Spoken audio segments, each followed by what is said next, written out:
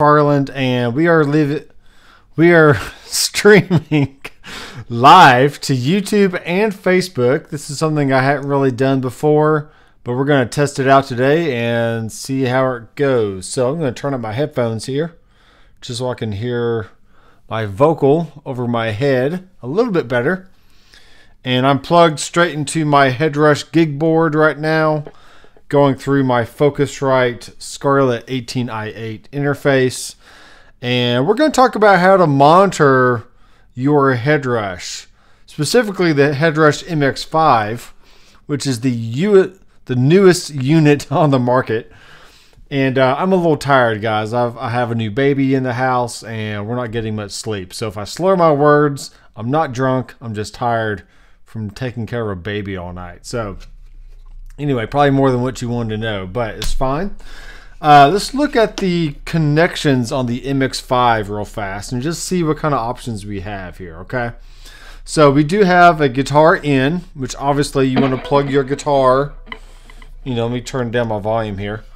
Plug your guitar into the guitar in. That's how you're going to get input into your device. Now, somebody asked the other day, either on a Facebook group or just either in the comments on one of my videos, hey, can you plug like a keyboard or any other input source into this? Yeah, you can. You can literally run anything through the Headrush MX5, and you can use all the amp sounds. If you just want to use it for effects like reverb, delay, maybe some overdrive, maybe you like to hear tremolo on a keyboard sound or something, you can easily do that. So don't think that these products are just for guitar, because they're not. You can use them for literally anything you want, okay? Now, the next thing is a expression pedal, and I do have an expression. I have one down there, but I can't get to it right now. But that's where you would hook up a separate expression pedal on top of what you already have built in here on the MX5. And then we have a effects send and return.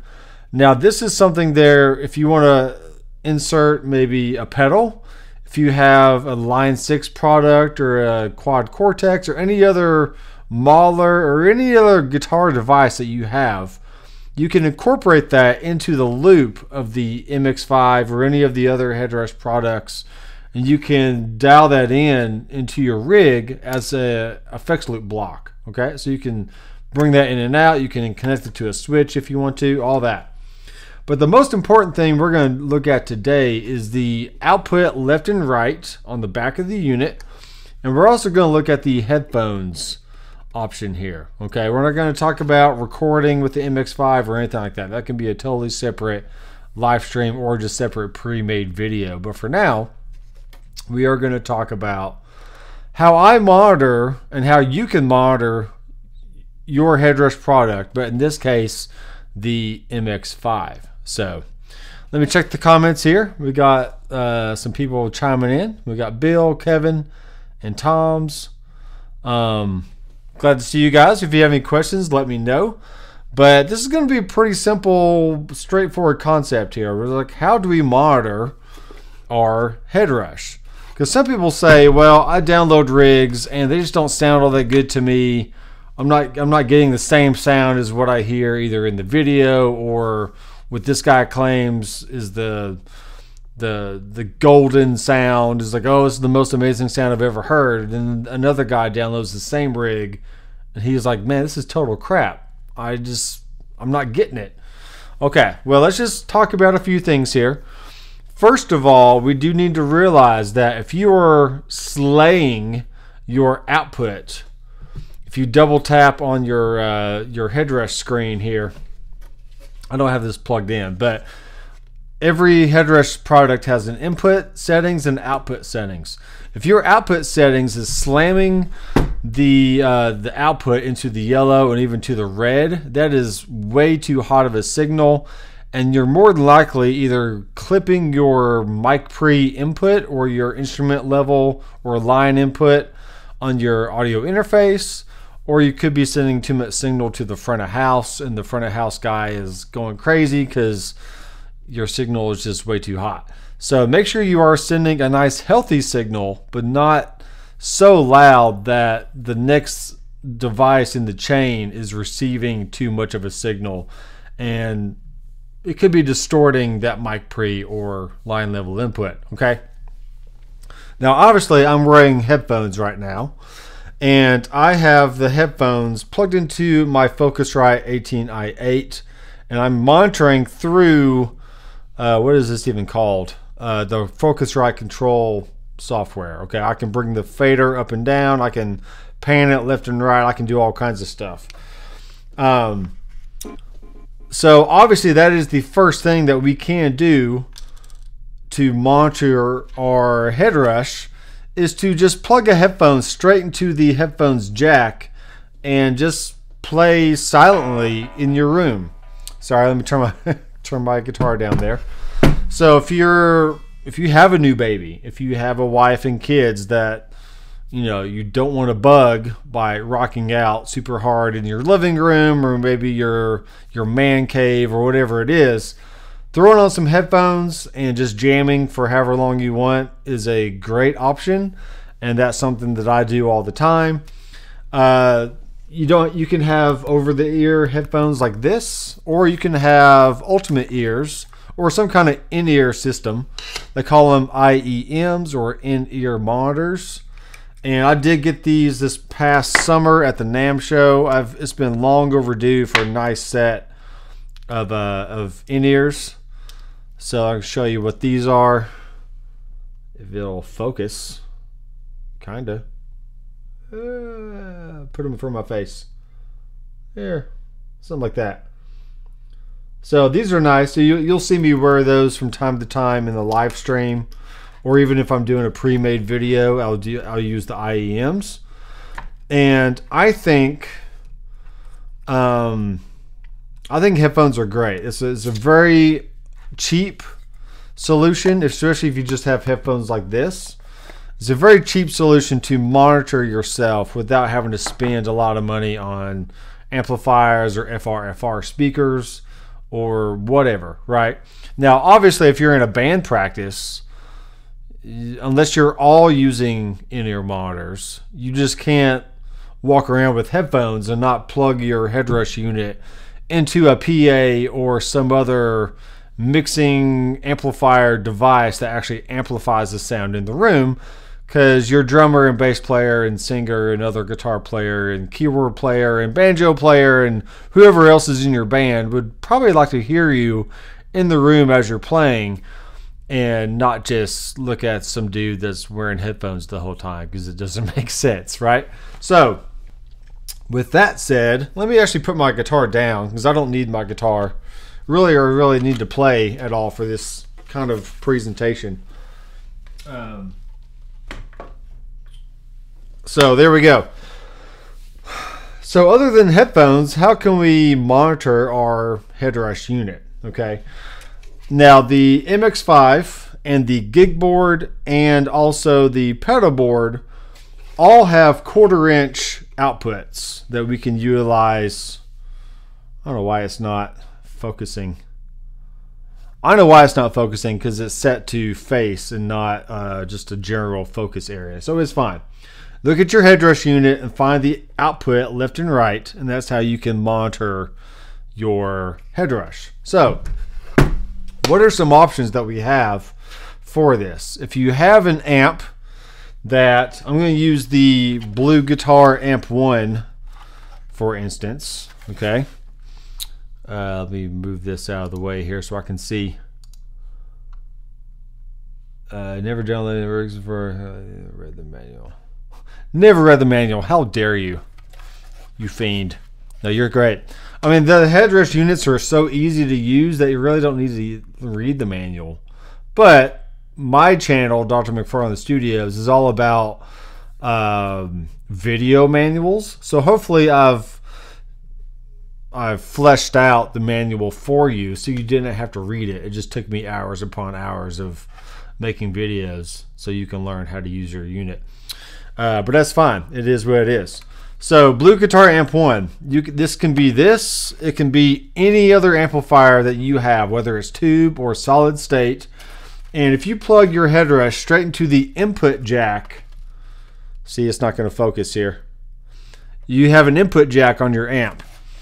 Now, that is a viable option, but hopefully you can consider a few things. If you are sending a virtual amp model, which is an amp, it's a modeling amp, right? So a virtual model of whatever amp you've chosen, whether it's a clean sound or an overdriven or full-on heavy metal or whatever it is, whatever preamp you choose in the Headrush, if you plug that into the input of an amplifier, you are now essentially doubling up on a preamp sound, because any amp you have is going to have its own preamp. And this one happens to have a clean channel and then 3 different variations of dirt channels, whether it's vintage, classic, or modern, which is great. I would caution you not to plug a Headrush amp model into an already overdriven amp. That's just a recipe for disaster. It's going to sound horrible. And why is it going to sound horrible? Well, you're going to, let's say you're taking a already overdriven Marshall amp sim and plugging it into the input of an already overdriven preamp on your amplifier. Well, that's just overdrive on top of overdrive, this preamp characteristic on top of this preamp characteristic, and it's just try it. You're going to quickly see that it's not great, okay? So anybody, and I bring that up because there's been a lot of people, not a lot, but just I see multiple posts in the Facebook groups that they're like, hey, I'm using my Headrush with my Bugera, or I'm using it with a Marshall or a Fender, or a Fender Twin, or which doesn't even have an effects loop on it, but we'll get to the effects loop here in a second. Okay, we're like, I'm plugging this in and I'm not getting the sound, man. What's the sound? All these guys claim that the Headrush sounds amazing, but I'm not hearing that through my amp. Well, you're essentially getting that response because you're plugging into the input of your amplifier, and I'm gonna say that's probably not what you want to do. Now, if you're using your Headrush only for effects, okay, and you have a fairly clean tone on your amplifier, you can use the input of your amp all day long and it'll sound just fine. So essentially it's like you have your compressor, your maybe your pre-dirt modulation effects. Like for me, I like to use phase and flange before any kind of dirt because I just prefer that placement of pedals. Then you have your overdrives, and then maybe you have your post-dirt modulation effects. Like for me, that would be chorus, tremolo, vibrato, whatever else there is, right? And then you will have your delay and your reverb. So all those effects going into the input of a clean amplifier will actually sound pretty good because it's just like you're plugging into an amp with no effects loop, and you're keeping it fairly clean, and it's just, people have done it for literally decades at this point, okay? I don't even think in the 60s or 50s and 60s they even had effects loops. Maybe effects loops didn't even show up until maybe the 70s or something. I don't remember. I'm not a great historian on amplifiers and when different features came out or whatever. But go watch Rick Beato or something like that if you want to learn more about those kind of things, or even 5 Watt World. He's a really cool guy to watch if you're interested in like the history of things. But yeah, so input of your amp, you can do it, but I wouldn't expect to use your amp sims going into the input of your amp. Only effects, okay? Only effects, okay? Now, the next section of an amplifier that is beneficial for us as modelers, people who use modelers, is not the effects send, because that's essentially taking the preamp section of your amp and sending it out to something else. But if we use the effects return of your amplifier, that's essentially bypassing all preamp gain staging on your amp, which means the gain, the EQ, anything that comes before the master volume, if it even has a master volume. But essentially, we're bypassing the preamp of the amp, and we're sending a signal straight from the Headrush, preferably left mono, straight into the effects return. So now, and I have multiple videos showing how to do this with the Headrush and Blue Guitar Amp 1, and probably some Quilter stuff I've had over the years or whatnot. But essentially, this is the concept you need to get in your head. You are sending your amp simulation sound, whether that's a Fender, Marshall, Bogner, Ecstasy, whatever you have, right? Whatever the Headrush has. You're using the Headrush now as a preamp, because you just now replaced the preamp of your amp, and now you're using your amplifier only as a power amp and possibly a speaker. Well, not possibly, you are using it as a speaker. The only question at that point is, do you prefer the sound of your impulse response or stock cab now going into a physical speaker, which is now doubling up the sound of your speaker sound? Okay, so just like sending a preamp or a amp model into the front end of an amp, you're doubling up the preamp. If you send a cab sam or IR into an effects return, you're essentially doubling up the cab sound, which may or may not sound that great. Okay, so I hope that makes sense. It doesn't matter if you have an amp 1, you have a Marshall DSL 100, Fender Twin, or a Princeton, or a Deluxe Reverb, whatever amp you have. If it doesn't have an effects loop, then you can't do the effects return thing. Then just keep it clean. Plug your Headrush into the input, and I would strongly urge you just to use it as effects, because you're essentially saying, okay, I already have a really great clean sound. Now let me just add some effects, sprinkle some effects in there to spice things up a little bit. Maybe you want to add some tremolo, maybe a little bit of slapback delay for like a country / rock blues kind of thing. Maybe you want to throw in some ambient, wet effects, like really long reverbs and delays and shimmer effects and whatever else. So if you have any questions about that, let me know. Let me show you real fast. This is a Boss Katana.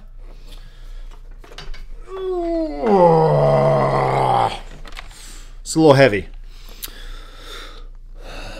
Let me read the comments real fast. Studio monitors, if we're using interface. Yes. 1/4-inch outputs to you don't have to do it directly to studio monitors, but I would go through an interface first.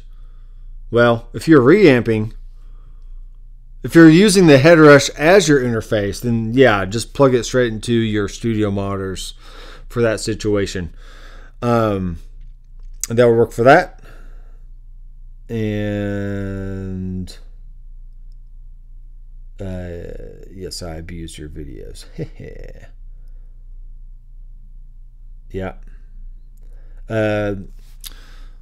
Streamlabs OBS does not allow me, at least I don't think. Yeah, it doesn't allow me to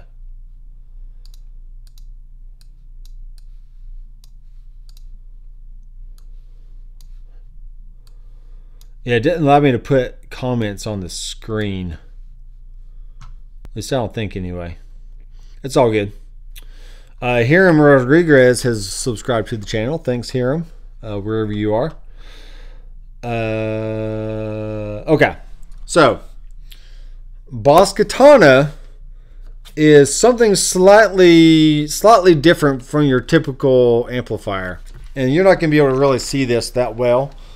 But the Boss Katana 100 watt version, whether you have the head or the combo, this does have an effects loop send and return, but it also has a power amp in section. So what that does is, if I use the effects return, I can still use my the effects on here, because I guess these wet effects are coming after the in the power amp section, so therefore they're not being bypassed. But if I use the power amp in on this amp, which I know some really old PV amps have power amp in options. There's also some really old other amps that have been made over the last probably 30-40 years have some kind of power amp in option, and that's a great way to say, okay, I'm going to send from the output of my Headrush, send a signal out, and then plug it into the power amp in of whatever amp that has it. In this case, is a Boss Katana, and this is a great option. This Boss Katana will cost you about $350, $375, whatever it is, which is very, very comparable to the 12-inch version of the Headrush FRFR speaker.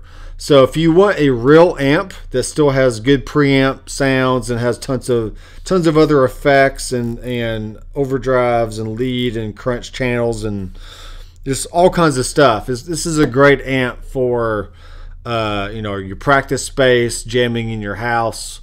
If you just want to plug straight into an amp and play, not really deal with a bunch of amp simulation type stuff. Okay, so there's that.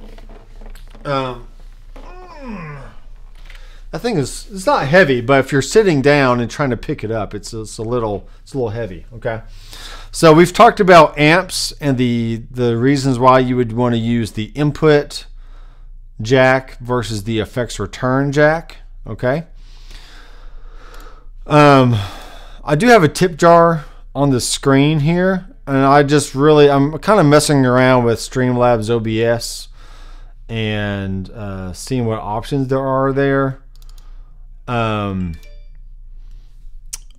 You can donate if you want, but I highly suggest going down to the description of this video and either buying a Sonic DNA IR pack, which is my personal Dr. McFarland impulse response pack, which is my version of essentially taking two faders, moving it back and forth, and adjusting the balance of two different mics on a speaker, or a or 2x12 cab, or whatever you have. Okay. Excuse me. All right. I don't have the sticker taken off of this yet, but this is a FRFR 108, and this essentially is a line input. It receives line inputs from a line output device, which is what a Headrush is. Headrush is not sending a mic pre signal to your mixing board or a powered speaker like this. Okay. Sorry. This is receiving line inputs from your MX5 left and right output. Okay. Or you could, some people would probably say this is like an impedance mismatch or something, but you could send the headphone output to either a left and a right, or just a left, or whatever you want. Let's see if I can get you this cable here. Cable, hello. All right, so this is a TRS cable right here. Hello, TRS cable. That would be going out of your Headrush. In this case, I was going out of the headphone jack on my gig board, and then the other side, which I'm now unplugging from my Focusrite here. This is a dual mono cable option. Okay, so we have TRS on one side and a dual mono on the other. Now on Amazon or Sweetwater or wherever you want to get this from, you can get these in different lengths. And I have another cable somewhere that instead of a 1/4 inch jack on the end, it's actually a 1/8 inch jack, which is what the phone's jack right here. These really small, tiny jacks. This is what those are. Okay, those are 1/8 inch jacks. So if you have the MX5, you can go 1/8 inch out into a dual mono cable, and essentially you would go gray on the left, red on the right. You would adjust, you know, probably start with 5 on the volume knobs back here, and then you would adjust your main knob right here on the gig board. So your main knob right here, it's hard to look backwards on the screen. So the main knob, you just bring that up until you get to about the volume that you want. And for, I don't know if these went up in price at all, but they should still be about $219. They were $199, I think, when they first came out. But over the last year or 2 or 3, they've kind of gone up to $219. And then the 12-inch version of the FRFR is about $360, $370, somewhere in there. Okay.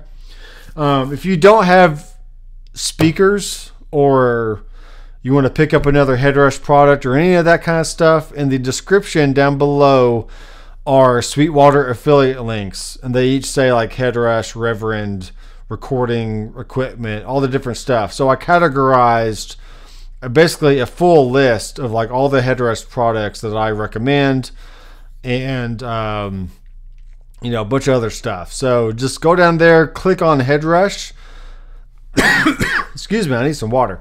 And maybe I'm talking too much, I don't know. You'll be sent to a Sweetwater access link to where you can see all the Headrush products on one page. You can add them to your cart, and anything you buy through that link does go to help support the channel and what I do here on YouTube and on my website. So if you were going to buy it anyways, then there's links down there to you know, help support me and what I do. So FRFR is very small.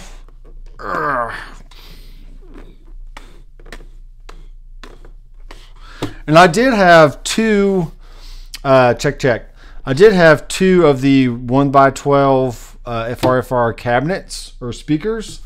And for my space at the old house, in the new house, I got a little bit more space. But for my personal preference and taste and just situation, the 112 speakers were just way too big. And I didn't feel like I needed that big of a speaker in my studio. So I sold them both used on Marketplace or Craigslist or whatever it was. I just got one FRFR 108. I did pay for this with my own money. Oftentimes Headrush will send me out products before they're released so I can do proper testing and all that different stuff. But I do try to buy most things that I have in the studio, because, you know, I'm not out to just get stuff for free. But if people want to send me stuff, I'll gladly test it out. Like this microphone right here, a company sent that out to me. These are the Stellar X microphones. They look pretty cheap. I mean, they're small. They are relatively inexpensive, but they sound good, I think. And that's what I've been using the stream with as far as microphone goes for the last 5 or 6 months. So they work good. So if you're interested in saving space and not having too much of a weight issue, then the FRFR 108 is definitely a great option for that. Okay. Let's talk about studio monitors, since we had a question about studio monitors. Okay. Let me read some comments here. 250 on Sweetwater. Yeah, I did see that the MX5 went up $100. So it's probably a supply and demand thing. Um, Maybe they just needed to raise the cost to overcome any kind of overseas shipment type stuff. I don't know. I don't get into pricing and why things go up and down and fluctuate and whatnot. But hey, the cost of meat has gone up and the gas prices have gone up. So why not? You know, companies have to stay afloat somehow and pay for their products. So unfortunately, sometimes that falls on the consumer, and you just have to pay a little bit more for the products that you want. So I did notice that though. It's kind of crazy. Studio monitors. When I am, let me grab a guitar here. When I am dialing in sounds, you know, whether it's live streaming and I'm just dialing in sounds, or I can't really play because I just unplugged my stuff. It doesn't even matter. I'm not going to play. You don't want to hear me play anyway. I need to learn a few more licks. I keep playing the same stuff. But most people wonder is like, how do you get the sounds that you get? And my very, very, very simple answer to that question is I treat the Headrush, the Line 6, the whatever gear I have, I treat it like the real thing. Okay?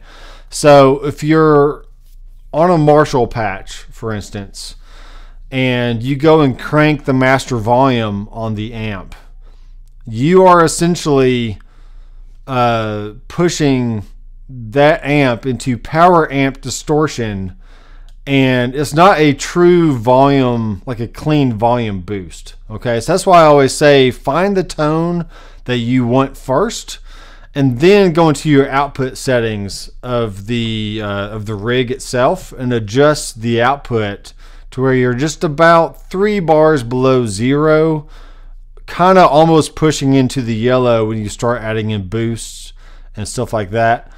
But that's essentially the first thing I think about when I'm building rigs.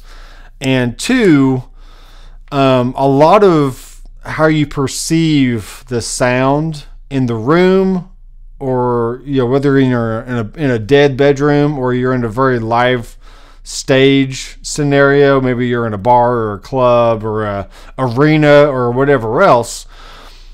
If you have, you know, tons of reverb in your rig, and then you go into a room that's just naturally reverberant, well, that extra reverb in your rig that you've dialed in at the house in your dry, you know, very contained sound, either studio or bedroom or whatever it is, man cave, I think you're gonna get a little too much of like a washy sound when you go play live. Okay, so you may want to back off your wet effects just a little bit. I try to keep mine around the, you know, 20 to 30% range, somewhere in there, because I know if I start getting into the 40, the 50, the 60, that's just way too much delay, reverb, and your notes are not going to be clear. There's not going to be any clarity in your sound at all. Okay, so that's really, there's no secret sauce to this. I mean, really, guys, there's really not. You just make sure you're not slamming the output. Make sure your wet effects aren't just like over the top, unless you're just going for like a really ambient sound, which is perfectly fine. But most of the time, you want to keep your reverb delays kind of low in the mix, and make sure your amp and your overdrive pedals are just getting the clarity that they need. Okay. Another thing to consider when building your rigs is not turning up the gain on your pedals or your amp really past like maybe 30 to 40%. Because especially on amplifiers, really high gain amps like the Saldanios, you got the new, Powerball 2, the Engel amps, stuff like that. It already has so much gain on tap that once you start getting past like the 50 to 60% range, you're not really adding any more gain. You're just adding more noise and just, just nasty stuff that really didn't need to be in the signal. So keeping the gain kind of low, and then if you need to push it with pedals like a Tube Screamer or maybe a White Boost or any of the other new overdrives that Headrush has introduced in the 2.3 and 2.4 updates, you can totally do that, but just stay conservative on the gain, so that way your gain staging from guitar input to first dirt pedal to maybe second dirt pedal, then to the front end of your amp, and then to your wet effects. It's all not, one thing is not overly, it's not overdoing it, right? You're not over pushing certain things going into your signal. But in my personal opinion, whether you dial in your rigs either on headphones or through studio monitors, or you're listening through your FRFR 108 or anything, you should have a pretty consistent sound from one venue to the next, or one bedroom or den or living room or man cave, or live stage. Maybe you're playing the Grand Ole Opry, or maybe you're playing somewhere in Detroit and some big club out there. I mean, I think if it sounds good at the house, and then you get to the stage and you just have this overwhelming feeling of like, oh man, it's not sounding anywhere near how it was at the house. What happened? Well, you're now in a new environment, and you are essentially, you're just perceiving the sound a little bit different than how you were back at your house or your practice space. And I would really urge you not to go tweaking a bunch of stuff. Send your signal to the front of house guy and let him adjust the sound as he needs to, and he's there to mix your sound and the band on stage. So let him do his job, and don't worry about controlling every little thing on the stage, because it's just not possible. And I mean, I understand if you feel like your sound is bad, then you're not going to play as good. I mean, I fully understand that concept, and it's perfectly fine. But at a certain point, you just have to trust yourself. Be like, all right, they sounded good at the house. When I go play live, I have no reason to think that I'm not sounding good in the room. Okay. Now, if you're trying to listen through, I don't have a good example here, but maybe like the old, like Apple earbuds, like the little white earbud things. Maybe you're perceiving the sound a little differently than what the sound really is. But if you have any kind of, these headphones right here, these are like $70 headphones. I think these are the Audio-Technica, M40X. There's like the 20 and a 30 and a 40 and a 50 and a whatever. But these are like $70 headphones, and these sound great. I recently mixed an EDM song with nothing but a laptop and these headphones. I didn't even listen through studio monitors. And I sent it to the client, and he was like, hey, that was great. I think the song sounds good. It's all right. If they sound good in here, they should sound good in a live PA system. And they should sound good in your, if you have in-ear monitors, they should sound good in there. They should sound good through your studio monitors, through the effects return of an amplifier. As long as you understand that if you leave your IR or cab sim on, you are doubling up on that speaker sound. So maybe you want to experiment on that.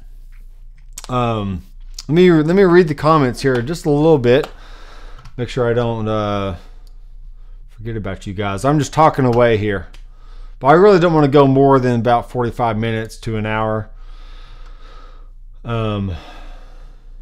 Let's see. Yeah, stuck in playing the same stuff as well. Yep, it's just the way it is. I bought a power cab and it sounded horrible using line out setting. Power cab. Yeah, so line 6 has a powered speaker option. They basically make it look like a like a real speaker cab. And you can, I think there is a powered version and maybe a non-powered version, and you can use IRs in there, or you can just use their stock speaker sounds. I was working at Guitar Center when was it?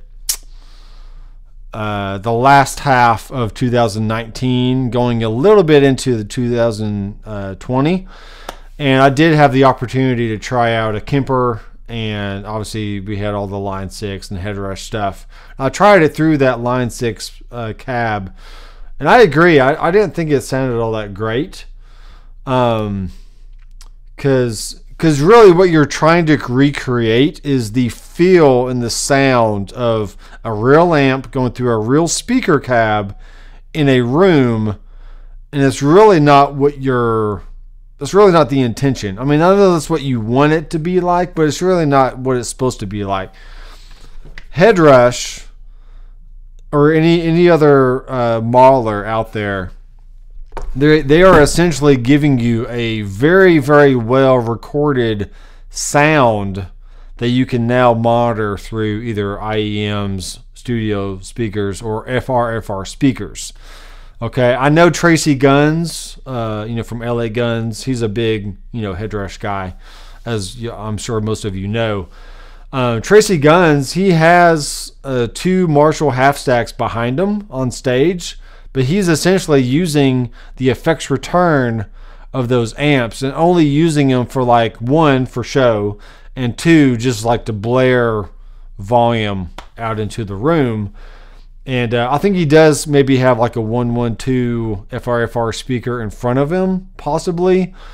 Because I know with the pedal board, you can actually send a alternate output signal from the XLR outputs, from the 1/4 inch outputs. You can't do that with the gig board or the MX5. It'd be really cool if you could, but the pedal board is the only one that has that capability and functionality.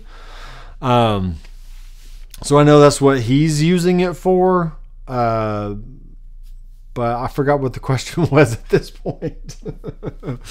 Let's keep reading here. TL says, "Hey Doc, your patches are awesome. Hello from UK." Hello. Thanks for that. Another thing that I'm not sure if you're aware of, if you go to my website right now, you can pay $20. You can get access to all the rigs that I build in my live stream, which I have. I started that back in July of last year. And I'm just going to keep it going until the Lord comes back or something, right? So yeah, $20. Just think of the $20 as a one-time donation, and you get all these rigs essentially for free after that. So if you want to help support the channel and what I do on the website, that's a great way to do that. So if you've downloaded anything from our website as far as rigs or whatever you want to call them, patches, that's a great way to get at least 4 or 5 rigs a month, and all that fun stuff. So Lance says, "My sound is great with headphones, but I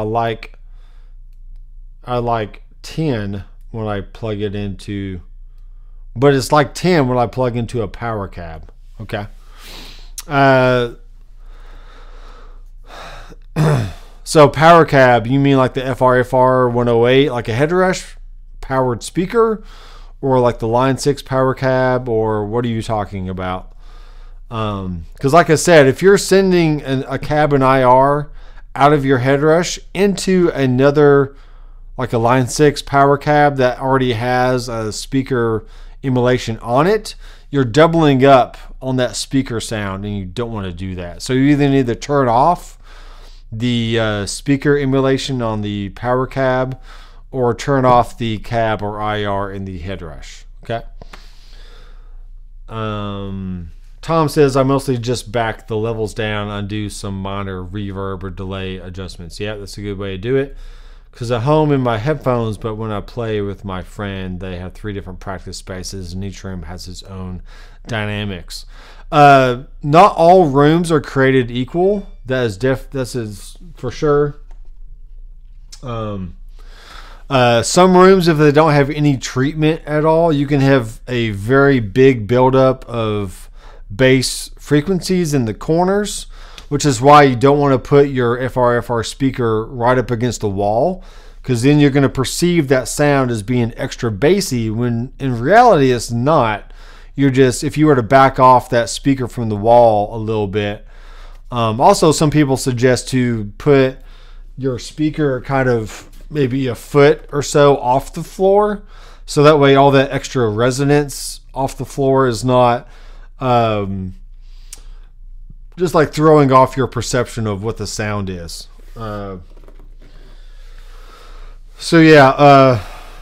Acoustic panels in your practice space is a huge investment, and it's way more important than any microphone, any studio speaker that you have. If your room is not dialed in to 1, control frequency ranges, and then 2, control like the way the sound reverberates around the room, then you're going to have a huge problem when you start dialing in your sounds at home and then taking it to the practice space and wondering why it's sounding so drastically different. Okay, that's what I'm dealing with right now. We're currently in the final stages of the drywall of the new studio, and it's very reverberant in there. But I want to wait until we get the doors installed and get everything done in the room, so I can just kind of stand there, maybe play guitar, or just sing or do something in the room and listen and be like, all right, we definitely need some bass traps. We need to put some panels up on the ceiling, maybe on the side of the walls, and just start controlling the sound a little bit more than just a big open room. Okay. Let's see here. Tom says he only has the pedal board. That's fine. Just sold my GT6 to pay the water bill. Yeah, man, I get it. If you're ever back on my feet, you got my support. Tom, don't worry about anything, okay? Just watching and commenting on my videos is more than enough, okay? Line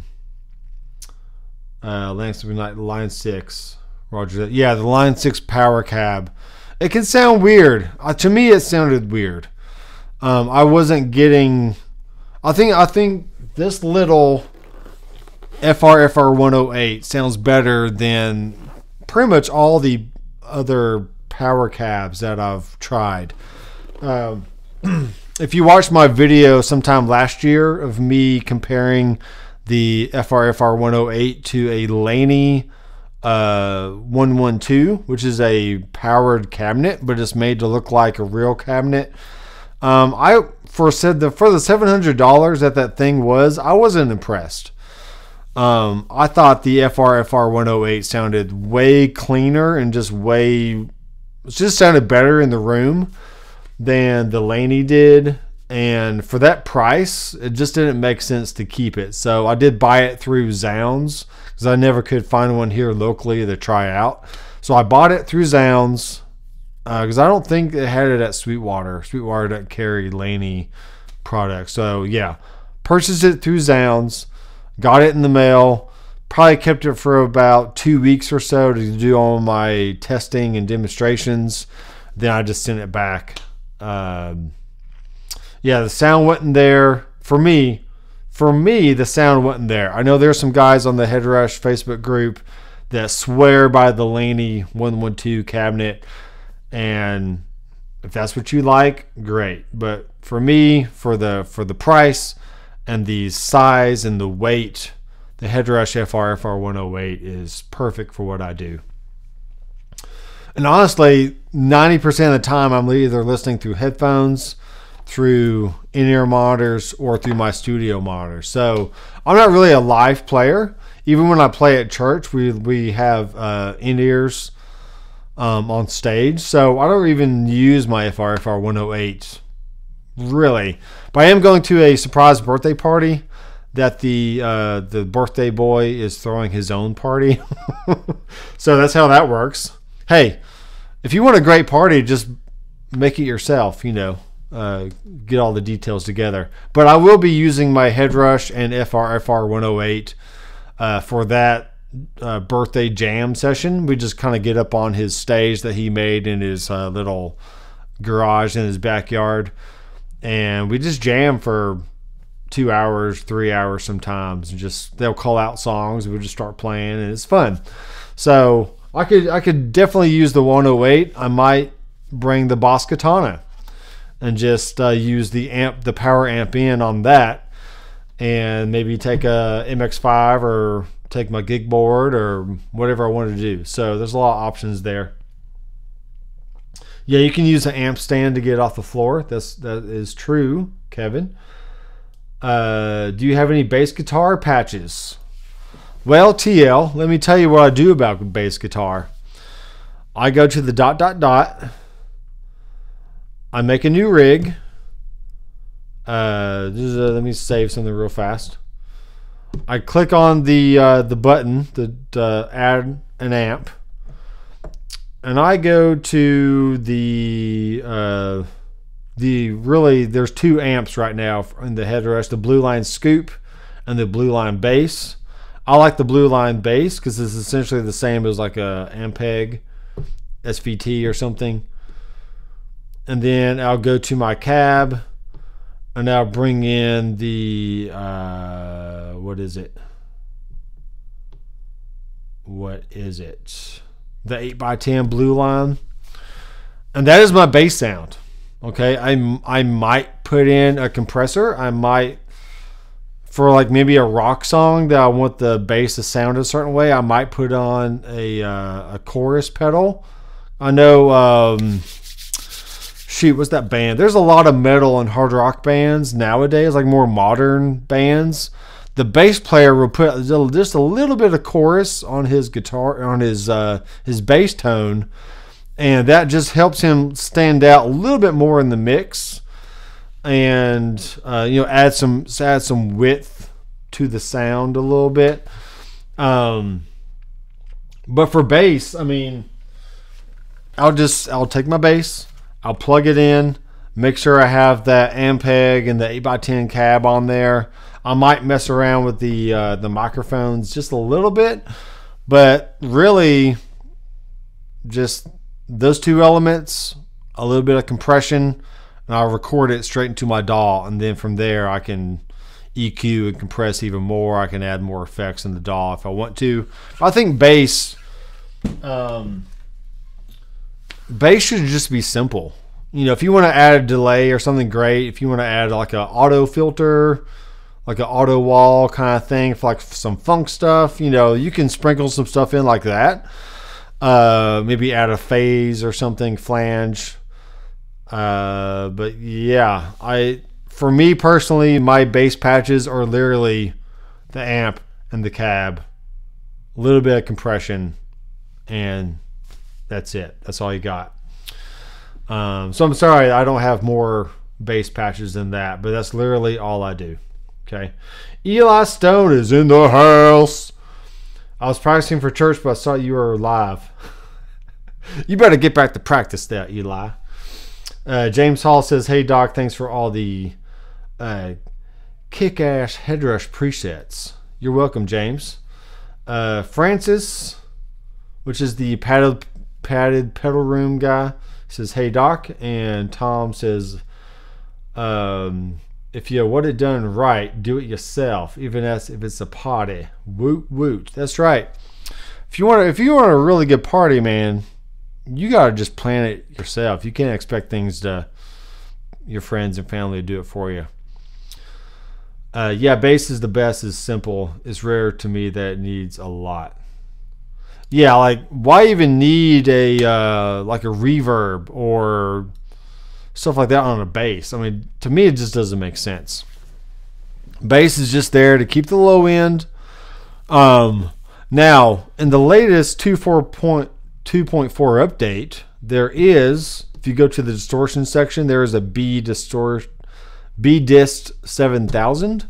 that is a bass pedal that you can add just like a little bit of grit. That's another great way to help the bass stand out in a dense mix. If you're doing jazz, don't put distortion on your bass. But if you're in a rock band, you want to stand out maybe on the chorus, maybe there's a bridge section coming up that you just want to, kind of beef up the bass sound a little bit, then yeah, kick in a Tube Screamer, kick in this B-Dist 7000 pedal. I think it's called from like Dark Glass Company. I'm not even sure. I don't even care. Just, hey, it's a bass distortion pedal. Great. Let's throw it in and see what we can do. Before I posted the latest live stream rigs on my website, I did grab my bass and just kind of tweak. I went through all the presets and just kind of found something that worked for what I would use it for here in the studio.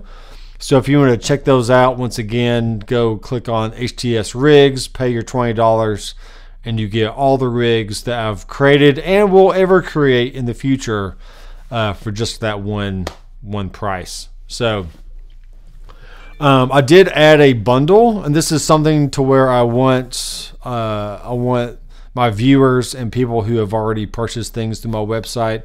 I want to get your feedback on this. I am starting a new series just on the website called Tonal Analysis, and I'm going to be picking bands and or just songs, and I'm going to be breaking them down part by part. Not really how to play them, but definitely how to dial in very, very similar tones to what you hear on the album. Whether that be blues, rock, jazz, country, death metal, whatever it is. So send me your suggestions for bands that you want me to cover in that series. And there is a bundle on my website right now. This is basically a Headrush bundle where you get the Headrush tone sculpting, you get the HTS rigs, and all the tonal analysis songs, bands/songs for one price. So I don't have any tonal analysis videos yet, but I did just have a baby, and I'm definitely going to start getting into that probably next week. So I have a few bands and songs already in mind, but I would love to hear your suggestions so I can know what you're interested in. What kind of music do you want to learn how to dial in the sounds from? Because it might be good if you're in a cover band, or you just want to learn more about training your ear to hear like the little nuances in the shift of sound and whatnot, and just know like, hey, what amp should I choose? What effects should I choose? What are the proper settings to get the right sound for that song? This is let me talk about this just for a little bit. This would be cool. The nice Vi sound. Yeah, they're working on it, just ain't quite right yet. Oh shoot, what was I gonna say? Oh, I know what I was gonna say. The sound you hear live is most of the time a little bit different from what you actually hear on the album or the record, whatever you want to call it. So when you're in the studio, you have a lot of liberty and leeway to shape the sound, whether you're just sticking a mic in front of an amplifier, then recording it, and then using a bunch of plugins or maybe some hardware, EQs and compressors to further shape the sound. And that's one thing you got to consider when you're listening to these albums. It's like, okay, I hear, let's take an AC/DC song, for instance. I noticed this when I was driving down the road just listening to the radio and an AC/DC song came on. It could have been Shook Me All Night Long. It could have been Hell's Bell, whatever it was, right? But to me, the sound of the guitar was definitely a very big, roomy sound. So maybe they had a mic on, like right on the speaker cab itself, but they could have had a mic maybe 5 to 10 feet away, picturing up the all, picking up the room ambience of the room they were in. And what's great about the Headrush is if you go to your reverb and delay settings, you have an air reverb, and you also have an 11 reverb that gives you like an arena, big theater, bright hall, cathedral, church, early reflections, jazz club, all the different plates and room options. So that's how you can start off with a nice dry sound, and then you can accentuate that sound with whatever room type or hall or just reverb type that you want to hear. So sometimes having a very, very fast decay and a very low mix can definitely help bring out like the spatial characteristics of what you want. Let me plug this back in here. I'm gonna click on my headphones, and then let's plug in this cable back into the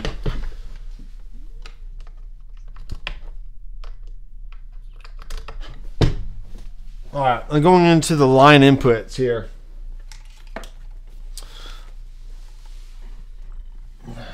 Line input on the back of the Focusrite. And let me make sure I do this right here. This guitar is the Reverend Gristlemaster from Greycock. And let me get rid of this bass and cab. Let me just pull up an amp. Let's do the EPB clean. And I'm just going to bring in a cab, which is the 4x12 Classic 30. I kind of like using the 414 mic off axis here lately. But you can use whatever you want. So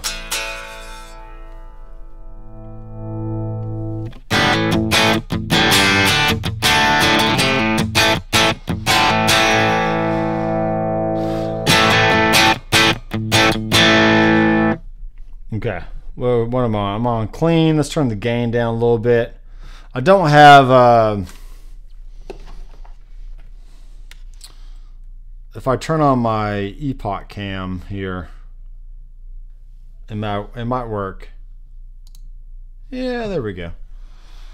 See if I can unplug it. I can put it over here. And maybe you can see it like that. All right, hold on. There we go. Yay, we can see it, kind of. Okay. So it's pretty good. Pretty good. I'm not gonna worry about too much. So let's dial in a good clean sound.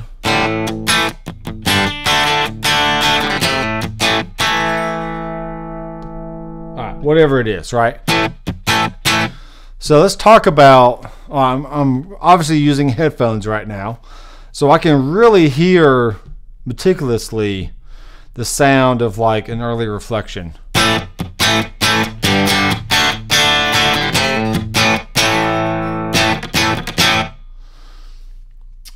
Digging the IR is great, Francis. I'm glad you like them. I really like the Air, the 11, they are good. That's what I use, are those two. I knew we could get you playing.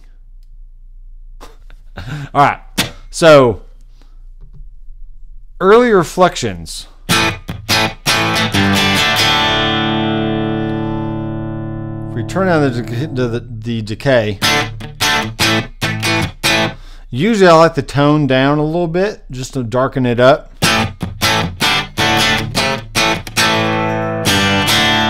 See, the mix is on 45. Let's turn that down. It really just depends on what you're going for. Okay, let's throw in a, let's bring this down. Let's throw in a distortion.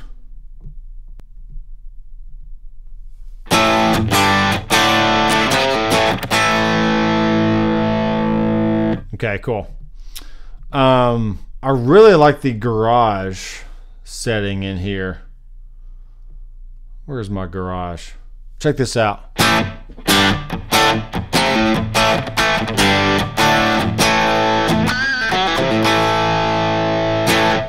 Okay, so that gives you a sense of just a little bit of width in your headphones, especially if you're using in-ears on stage. You can bring the mix down a little bit.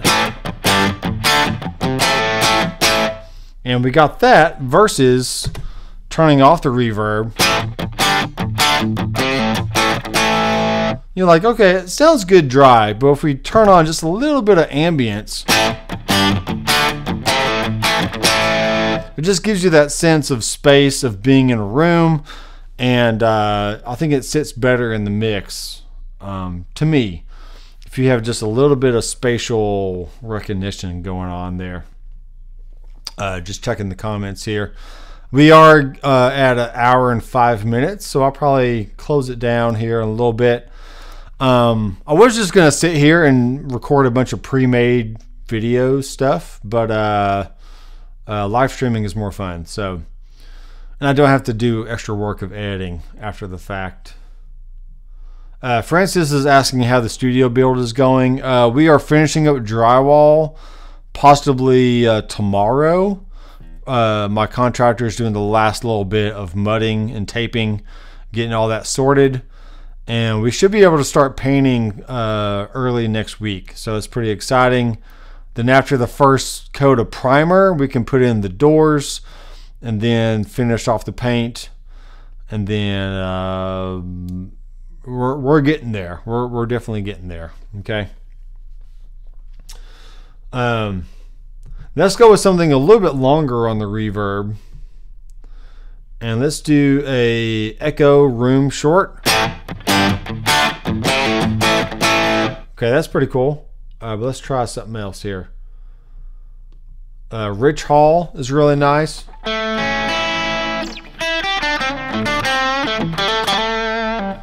Okay, I have the mix on 20%. Let's see what happens. Yeah, I can zoom in a little bit. Just a little bit here. Move the phone over. Yeah. All you really need to see is the screen there. So now we can add some decay to this.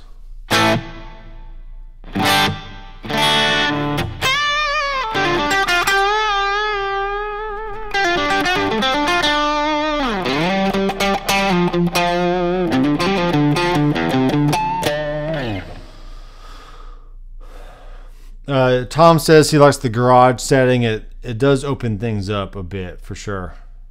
Glad you were able to catch the live stream. Yeah, I'm glad you're here. It's no fun hanging out with nobody watching. So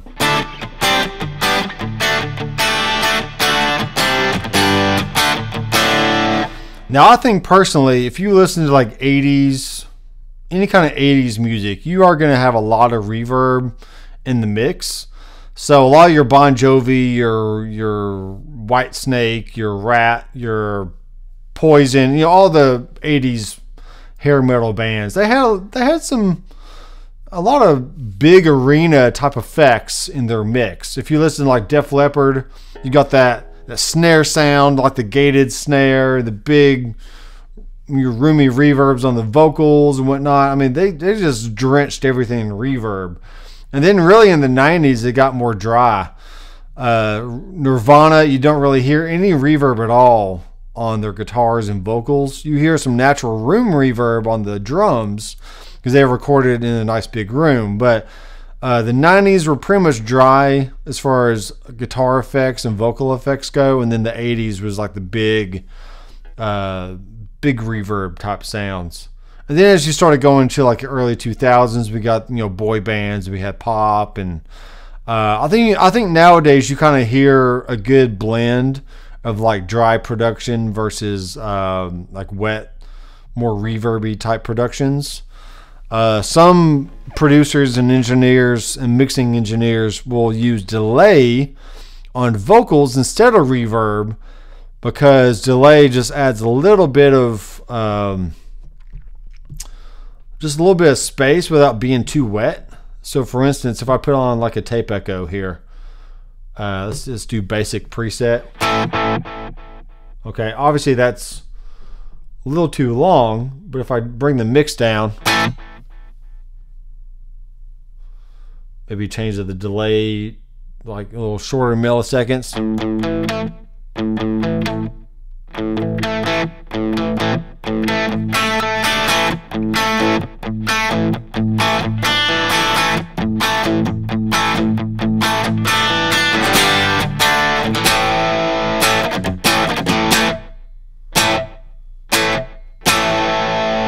So delay can go a long way in just adding more spatial awareness to your sound without having to use reverb.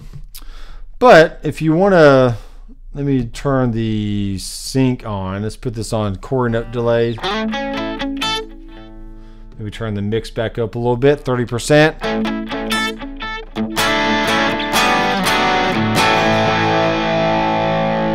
Okay, let's go into hardware assign, and let's take the cab. We're going to assign the tap tempo here. Put it on the end. Put that there. We'll bring the tape echo on to that one. All right, it's fine. Verb settings. It doesn't matter what I call it.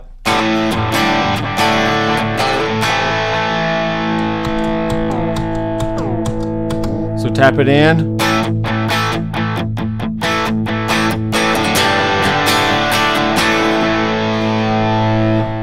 Okay, that sounds good. Let's do 3/16, which is a dotted eighth delay.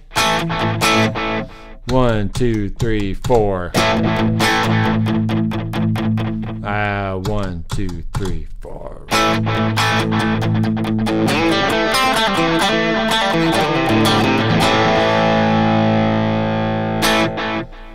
Francis's favorite reverb is the medium plate. Well, let's check it out. Let's check that out.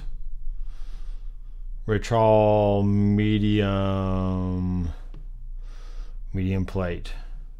Okay.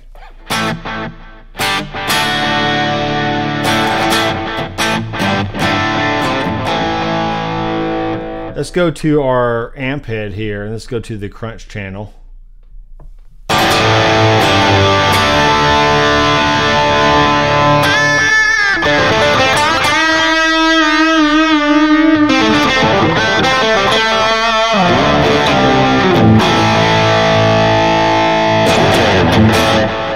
Yeah, it's good.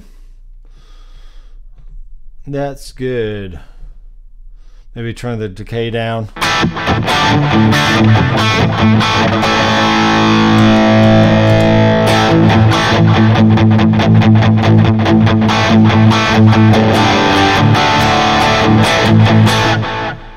All right.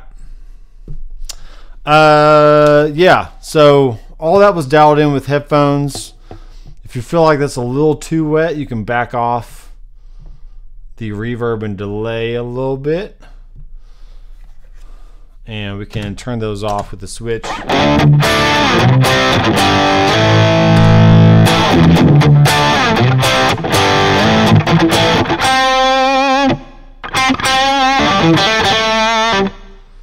Yeah, the plate is a very classic reverb to choose.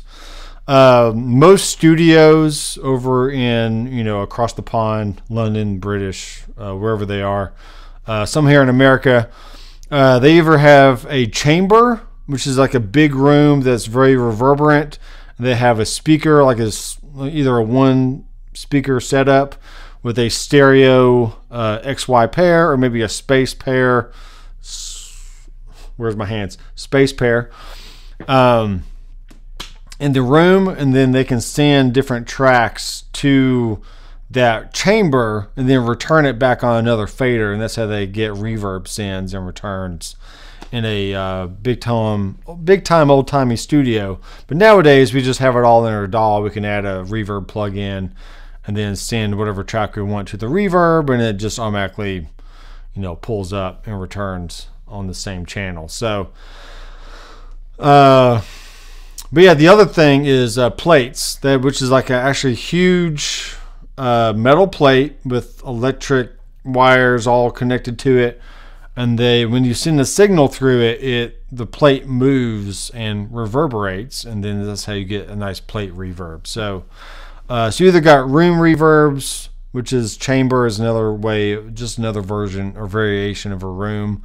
Then you got actual plate reverbs. So it's really the only two kinds you can have. I mean, I'm sure there's other variations of a plate, but essentially you either got a spatial room type reverb or you just have a plate type reverb. If there's another one that I'm forgetting, let me know.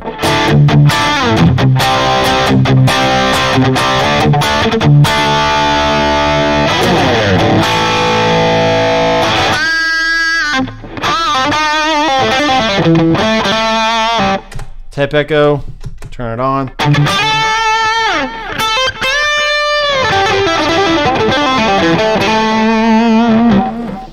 All right, pretty fun.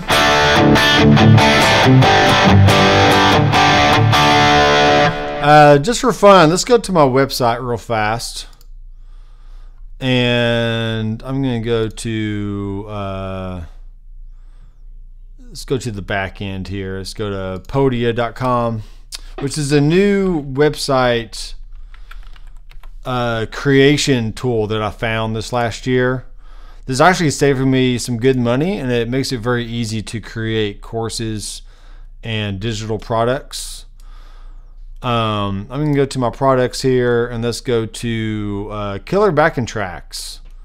This is the blues option. It is $9 to purchase the blues backing tracks. And I also will be adding more and more blues backing tracks very, very soon. Let's swing blues, easy major blues. Yeah, let's do this in C. So check this out. Hopefully it'll play. Maybe. Yeah, here we go. Let me know if that's too loud.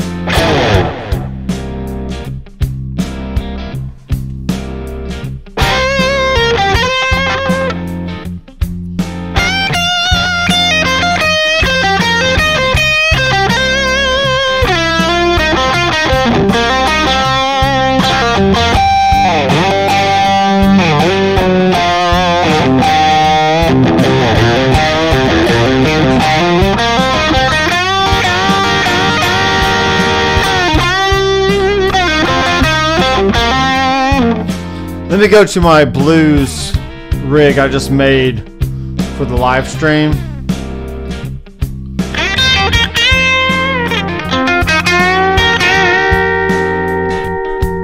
This has the clean angle Powerball.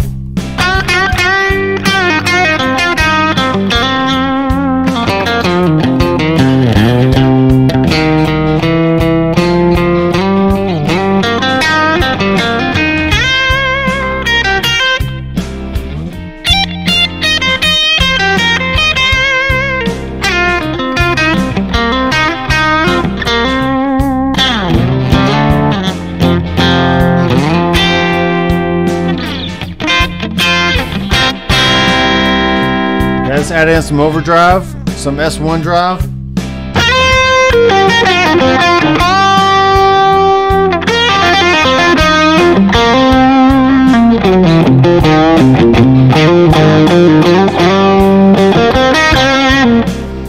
Okay, let's try out the Octafuzz.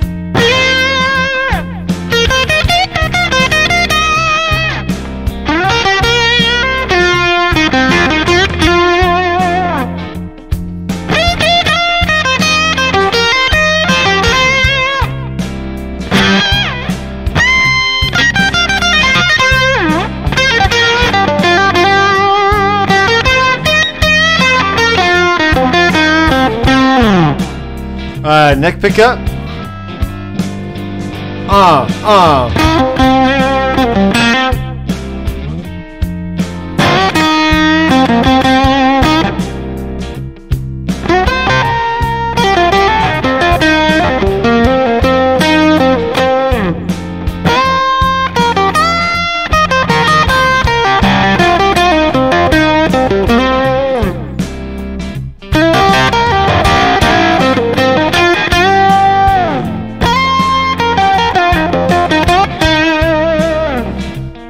put in the SD1 in front of that.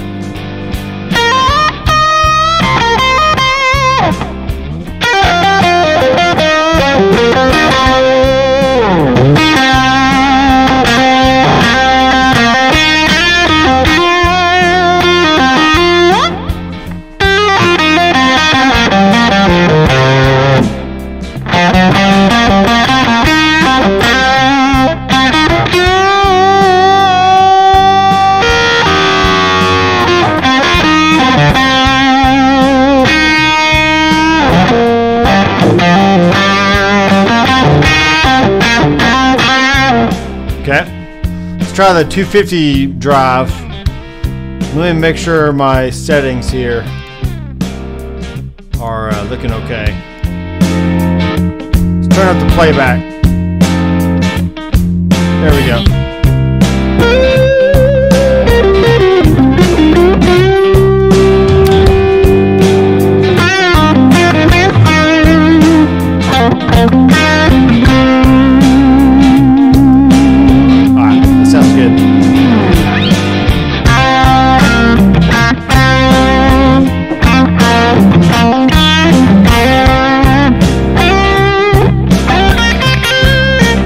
Major blues.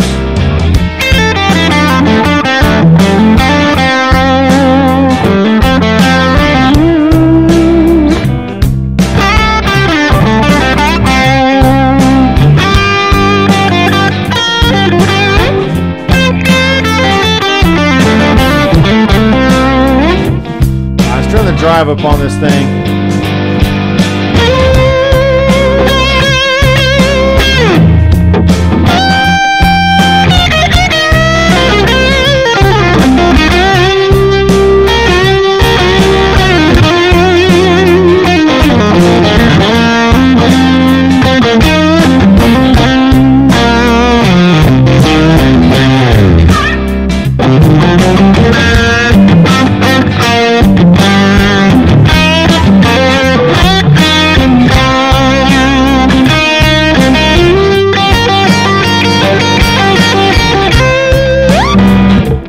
Pretty good. What is interesting here, turn this blues off. The blues.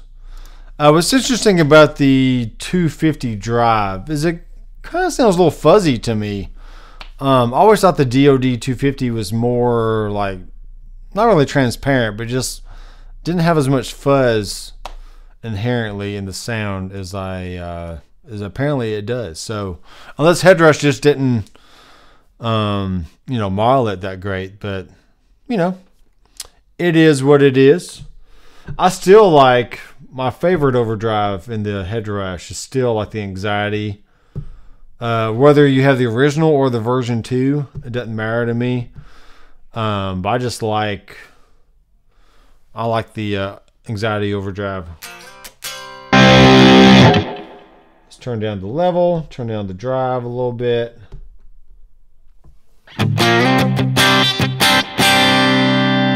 Because really you can get a nice edge of breakup sound with it.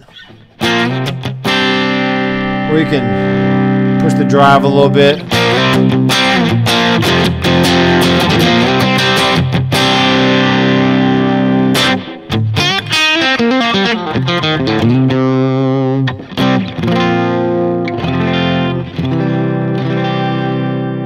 Turn down your volume on your guitar.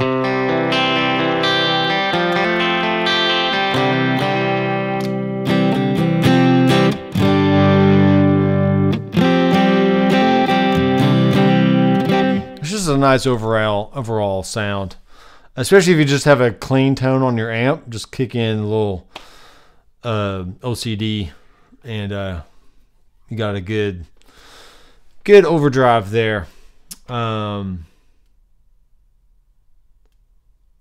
OTS dialed in. Oh yeah. Yeah, I like the Anxiety myself. If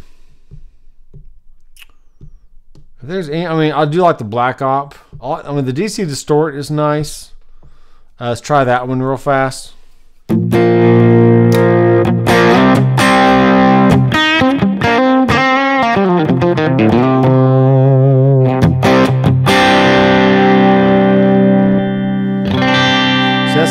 bright sound. So you might want to maybe bring down the bass, bring up the treble.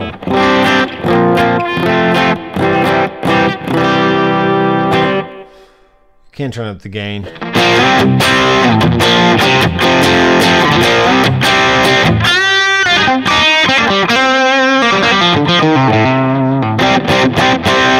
So really, without amp channels themselves, you can have a lot of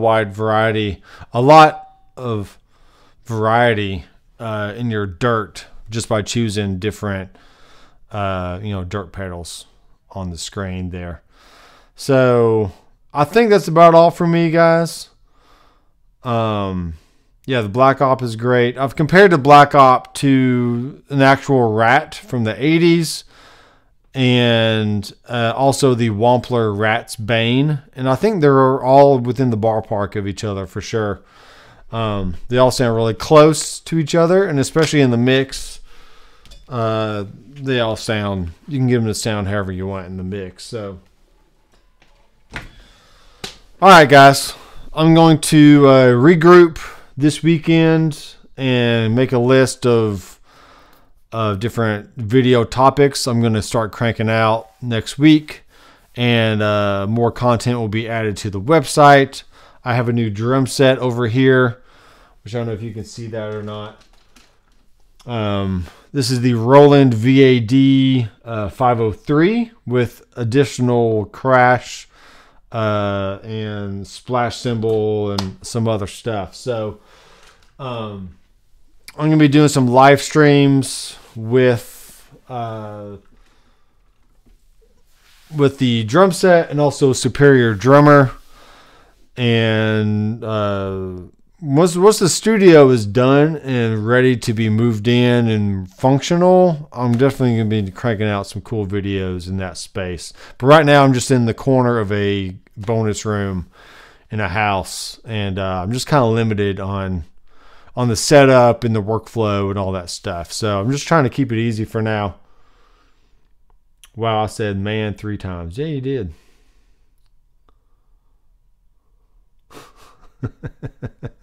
Man. Lucas says, which are your favorite amps overall in the Headrush? I really like the orange or the tangerine channel 1 and channel 2. That's just a good... The orange amp is great for overall clean tones. The channel 2, you can get some good crunch, the medium distortion from that amp.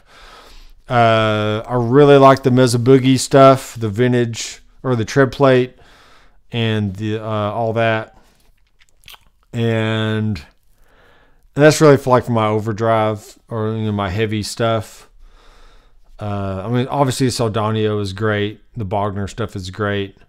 But yeah, if I had to make a choice right now, if you had to get rid of everything in the Headrush as far as amps go and just keep a few things, I would keep the Engel because that has 4 different channels. And there's a lot of variation you can get with that. I would keep the Mesa Boogie stuff, and I would keep the Fender Princeton Reverb. I would keep that. So really between those, that little handful of amps, I can really get any sound I want. Maybe throw in a Marshall JCM 800 or something, but I think between the Engel and the, what's the other one I just said? The Mesa Boogie stuff, I can get any range of dirt that I want from those 2 amps, those 2 types of amps. And then for the clean stuff, the orange and the Princeton, it just does it for me. It just works really well. Now, that's not to say that you can't. I mean, there's great sounds to be had from the Bogner Green channel, the MS30 or DC30. Well, it's the mashless amplifier. Obviously, if you want to go for a Vox type sound, you can play a Vox. But at a certain point, to me, especially in a mix, a lot of these different cleans and crunch and heavy sounds just start sounding very, very similar when you're doing productions. So if you just kind of narrow it down to just hey, pick some of your favorite amps that you like, and just don't worry about going through every single variation on sound that you can get. Because really in the end, as long as you have a good clean sound, a good crunch, and a good lead sound, I mean, really, what else do you need? So, but yeah, I think that's it. We've gone for about an hour and a half now, and that's plenty for this live stream. So, yeah, JCM 800 is amazing, dude. It is amazing. My secret for lead tones is just a tube screamer and a little bit of delay, maybe some air filter to kind of sweep the mid-range frequencies a little bit as you're playing, but that's really all I do for lead sounds. I don't get too crazy going into the weeds and, you know, dialing in a bunch of different stuff for that. So, what you're playing through to.